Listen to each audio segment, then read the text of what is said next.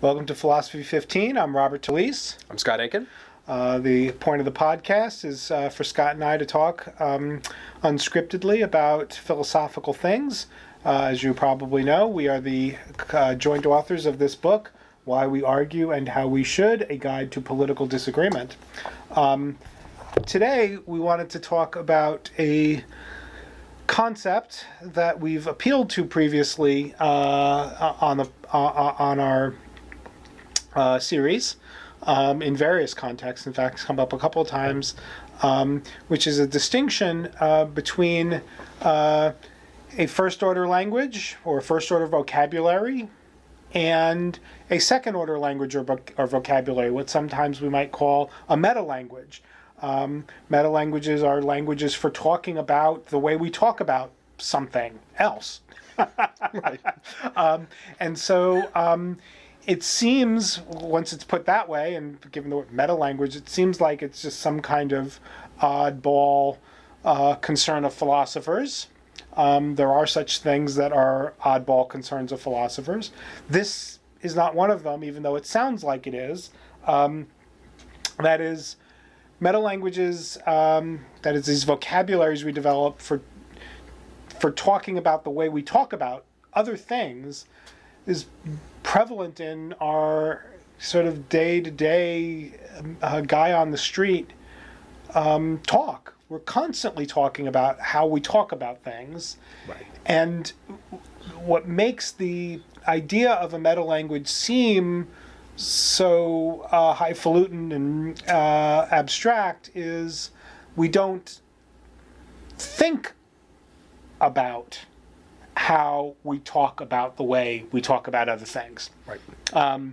And the attempt to explicitly name that phenomenon of talking about the way we talk about other things by giving it the name metalanguage is an attempt to make us cognizant, or to help us be more cognizant of the ways in which we deploy those higher order or second order thoughts about our talk. Now, given that that's what, I guess, a good first go at saying what a metalanguage is, right, maybe we also need to talk about why we need to talk about the ways we talk about the other things that we're talking about. So why we talk about, a language about why we talk about how we talk about things. A meta language. Yeah. Ironically enough. Yeah. Well, so is it meta? I mean, well, maybe right. Just meta just means meta, any level once you're above the object language, it doesn't matter how many. You might even say, like, look, nested meta languages are really just so long as they are capable of being integrated. That's enough. So. One thought is that, look, we speak meta-languages all the time. We talk about rhymes. That's, again, a language about language, right? So whenever we talk about rhyme schemes or stanzas in poems and things like that, or a paragraph, or even the notion of a sentence, we are, you might say, not talking about the things we're talking about, dogs and cats and economies and cups. We're talking about the language we use to talk about dogs and cats and economies and cups.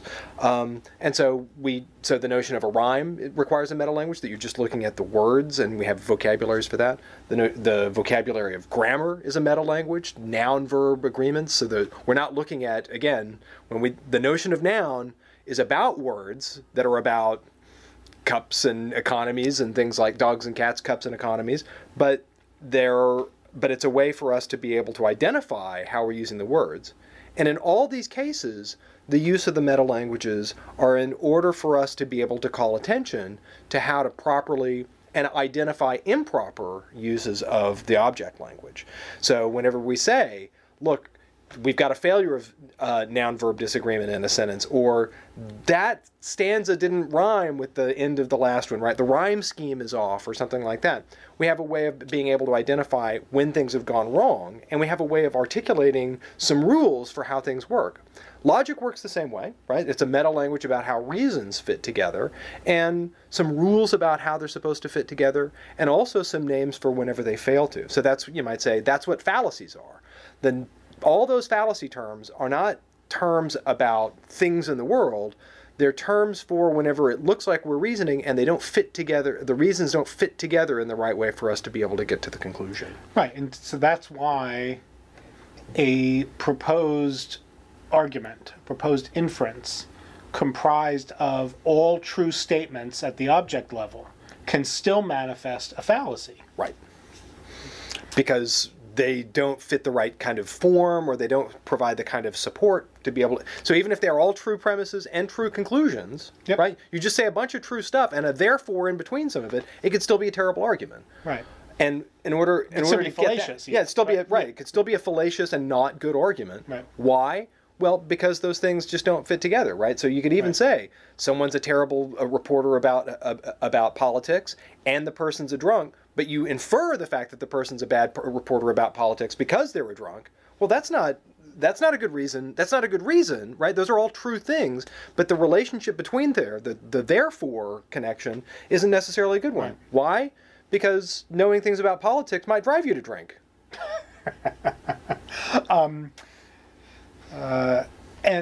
But not all. So, one obvious kind of metalanguage is a kind of metalanguage that relies on a form-content distinction. Yes. So the logic, the metalanguage of logic is a form-content metalanguage.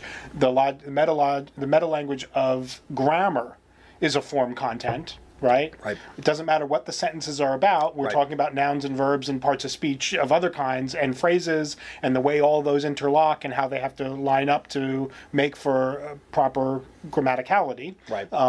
That's all about what we might call sort of the syntactic feature, the form of the sentence. But not all metalanguages, I take it, are can be assimilated or just instances of or callings attentions to form-content distinctions. Right. So yeah, the semantic, you might call it semantic syntax distinction or something along those lines, it looks like is part of it. And right, formal logic definitely depends on you being able to just say something like, look, I can distinguish validity from, like the distinction between validity and soundness is even, looks like it depends on that requirement, that the form of the reasoning guarantees that if the premises are true, the conclusions are false, just because and it doesn't matter what they're about. But it does look like with regards to reasoning in a more robust sense, in this dialectical sense, it looks like we need to be paying attention to something more than just form, right? And so often whenever we talk about meaning, or whenever we talk about the way that our sentences are able to hook up with things and to be able to have significance, we talk about them having a syntax and being able to fit together internally as sentences, and also across sentences as sets of formal inferences. We talk about their semantics, whether or not they're true or false, what they're about. But we also talk about pragmatics, right? We talk about the fact that we are often responding to. So whenever I say, for example, it's cold in here, right? I might be the semantics of it is just I'm making an observation about the room. But for example, if I were to utter it to somebody who's in a position to be able to turn up the heat, I might actually be asking them to turn up the heat, right? So it doesn't just have the semantics of whether or not it's true or false. It can have a certain kind of force of asking somebody to do something. Right, and it goes the other way too. Sometimes by means of asking grammatically or syntactically a question, you could be giving a directive, insinuating, accusing. Do you know that you're stepping on my toe, right? Which often means stop stepping on my toe.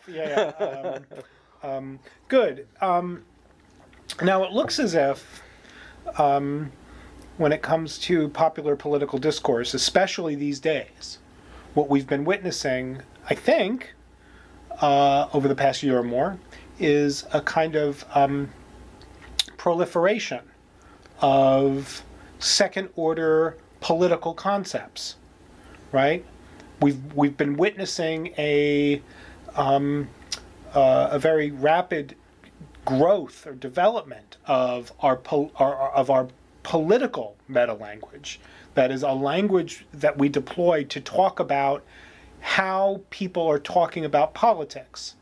This is why a term like post-truth, or alternate facts, or fake news, right? To say that something is fake news isn't simply to say that something has been reported and it's false, right? Fake news is not simply false reportage. Right. Fake news is calling attention to what? The dissimulation, a systematic, intentional way of presenting a distorted picture of political events, political states of affairs, for the sake of what? Distorting somebody's political thinking on the first order, right? And calling it news, right? Right.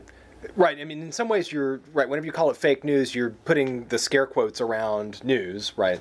And notice, by the way, that now it's just being used. So again, Donald Trump in his first press conference used the expression as a way of discrediting CNN and saying you don't get to ask a question at the to me, and I'm not going to answer them, and saying no, you're fake news, and you don't get to ask a question.